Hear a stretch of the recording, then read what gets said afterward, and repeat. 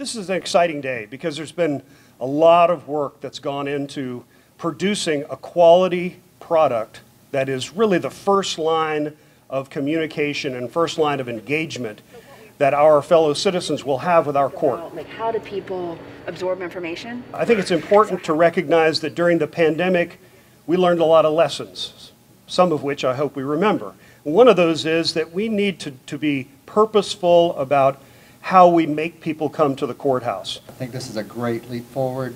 The access to our court system is critical, and this is one of those tools that provides our citizens and our legal community better access to that, to this court system.